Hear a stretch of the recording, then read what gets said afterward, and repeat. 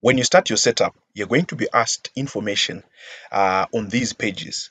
The business name, you put your business name as I've done, and it will put your URL as your business name, or you can change that if you want. Then you also add your time zone, which is usually automatically detected. You click next. There, you put your first appointment. You can always delete this in the future, so you just put an appointment that you want or event name that you want. I put consultation there and I put 60 minutes. I don't want it to be charged. Then I click next.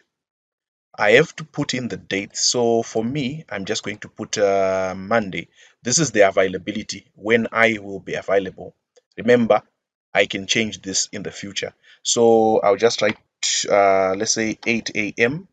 8 a.m. Once I do that, I can click next. Here is where you can connect your payments. That is, if you want to actually connect payments and collect payments while people book with you. So for me, I'll just click later. Once you do this, you have done the first part of your setup.